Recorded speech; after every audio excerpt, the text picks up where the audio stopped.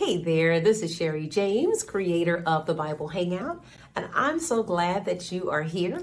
We are doing something that I call the best of the Bible Hangout. This is where we revisit a series that we've done in the past I think still has power and relevance for today. Now, this is a premiere, and if you're here for the premiere, I want to just honor you and reward you for being here, and I have a gift for you. Make sure that you watch all the way to the end so that you can get the details on how to claim your gift. All right, let's get going. So this series, Empower the Giant Within, there are 9 steps to empower the giant within yourself. And this month, we are focused entirely on step number 1.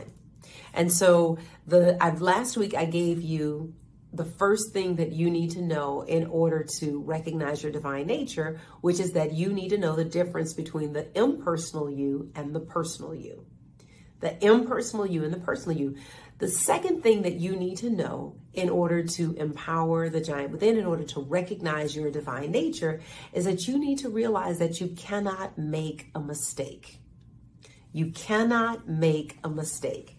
So what do I mean by that? Here's what I mean. Sometimes we get hung up on how a situation resolves in our lives, right? So maybe we left a job, on bad terms, and we cussed everybody out on the way out the door, okay? Well, the truth of the matter is that the season for that job was complete, right? That's the impersonal side. The season for that job was complete. But depending on how we understand the nudge of spirit to leave a circumstance will determine whether we leave in a way that honors the divinity of other people or whether we leave in a way that brings everybody down, right? So sometimes we leave relationships and we think, God, that person really did me wrong and I was fortunate to get away from them. But is that really what happened? Maybe what happened is that you outgrew the person. You outgrew the abuse or you outgrew the circumstance and it was time to go. And you left at the level that your consciousness would allow. You left at the level that your frame of mind would allow. So maybe your frame of mind could only allow an affair that would destroy the relationship. And that's how you got yourself out of the relationship. All right. Somebody picking this up. I know it. I know it. The point is that no matter how you got out of the relationship, getting out was not a mistake, right? You cannot make a mistake. The personal side of us is the side of us that makes choices that don't live up to our divine nature. But that's different from making a mistake. The impersonal side of you never makes a mistake. And when we begin to live on and operate from and identify with the impersonal side of life, that when we get the nudge that a season has concluded in our lives, whether the season is leaving a job or whether the season is leaving a relationship, but when we get the nudge from spirit that a chapter is closed,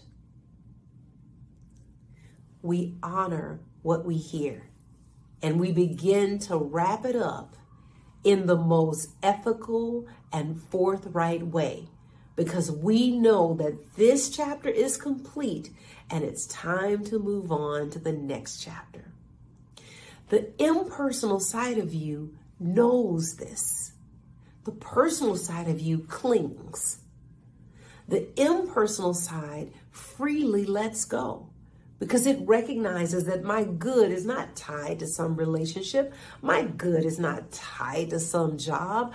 My good is everywhere evenly present. When we begin to identify with the impersonal side of life, we become fearless. We don't cling to jobs. We don't cling to people. We don't cling to conditions.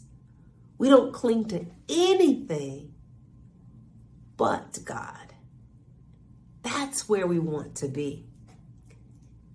And so we find that we can afford to be fearless when we identify with the impersonal side of life. And so here's my call to action to you for this week. What do you need to be fearless about? Is there a place where the impersonal side of you has been nudging you and telling you this chapter is done? Close the book, leave the relationship, dismiss the job. Is there an area of your life where the impersonal side of you has been trying to nudge you to the next level of your experience, but you have been clinging, grasping, holding on? What can you do this week to begin to walk in fearlessness? Thank you so much for being here. I'm so grateful for you. Thank you for being a part of this premiere. If you are here for the premiere, on the next screen, you're going to get the information that you need in order to claim your gift. And I invite you to join me here next week, where I'm going to give you the third thing that you need to know in order to recognize your divine nature. Take care.